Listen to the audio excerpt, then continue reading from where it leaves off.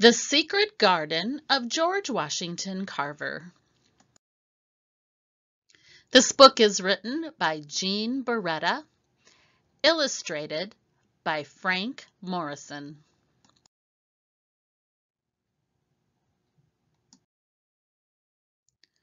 Washington, D.C., 1921. George Washington Carver addresses the U.S. Congress. "We are just beginning to learn the value of the peanut," Carver told the congressmen. Some of them laughed. One man made a racist remark.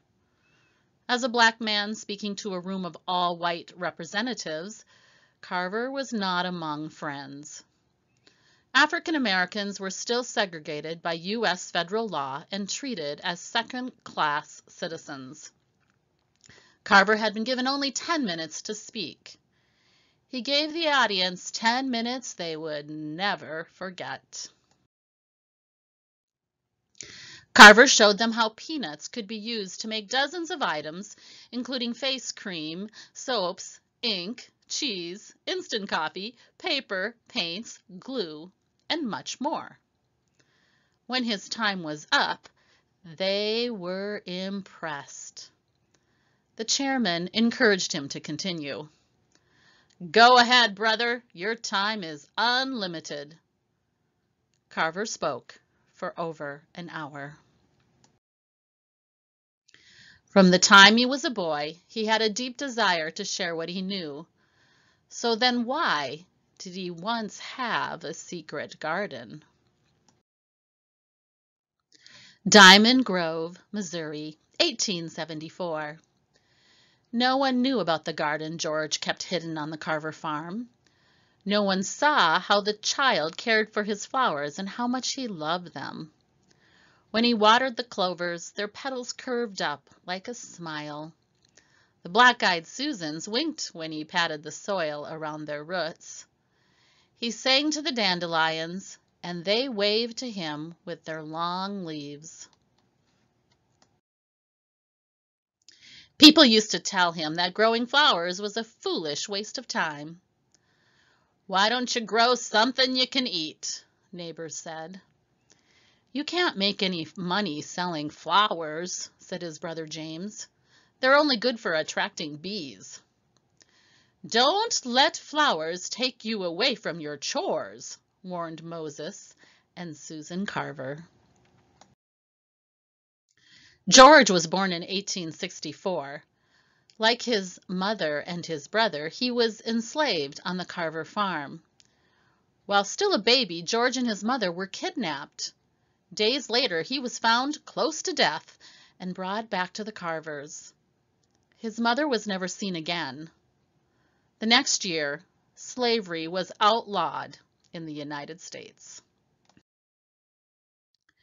Moses and Susan Carver did not have children of their own and raised George and his brother on the farm. George was a sickly child, which meant less time working and more time exploring. He filled the house with a steady stream of interesting plants and rocks. Susan taught him how to be creative with the little they had. Nothing was wasted. Turkey feathers were used to make sewing needles. They made dyes from nuts and berries. They used plants and leaves for medicine.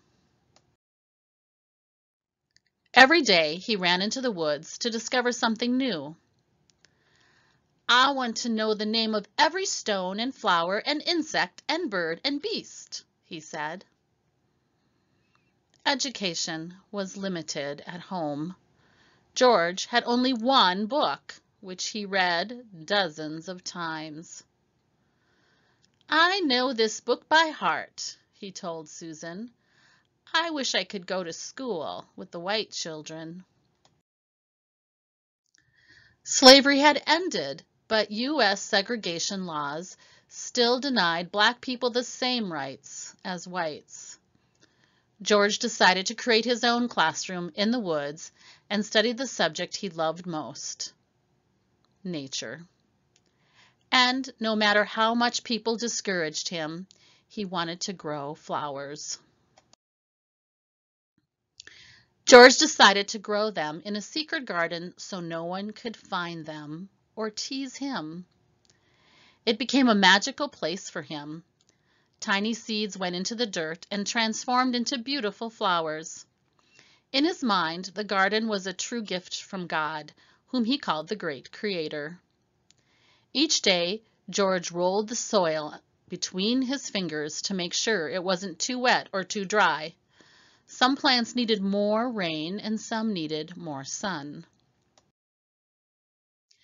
"Come here, you need a haircut," George said as he cradled a daisy in his hand and clipped off its dry petals. He spread them around the soil to help the flowers grow. At first, the gardening was difficult because he couldn't ask for help and reveal his secret. The more he experimented, the more he learned. George studied each new season by painting the life cycles of the flowers. Berries were used to make paints. Twigs and grass were used to make brushes. He learned how to protect the roots through the winter so flowers could be reborn in the spring. "Welcome back," he whispered to the tiny sprouts. It was a special garden and could have remained secret forever. But eventually, the young boy's generosity changed that. When George met a neighbor with a sick plant or flower, he offered to care for it.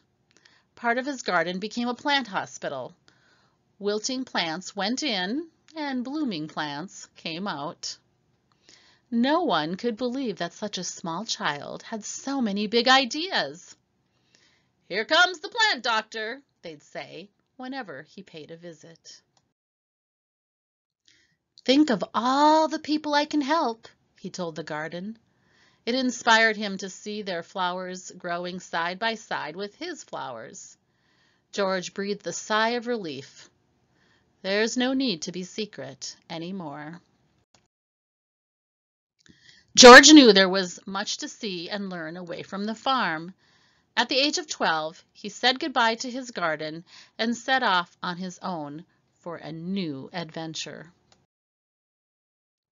In Neosho, Missouri, he lived with Mariah Watkins, who gave him advice he carried into adulthood. "Learn all you can, George, then give it all back to our people." Over the next 18 years, he lived in several states and attended many schools to study art and agriculture. It was not easy. After being accepted to Highland College in 1885, the all-white school refused to admit him when they learned he was African American. But the young man was determined to get an education. In 1896, George Washington Carver became the first black man to study at, graduate from, and teach at Iowa Agricultural College. The same year, Booker T. Washington, president of the Tuskegee Institute, hired him to teach agriculture.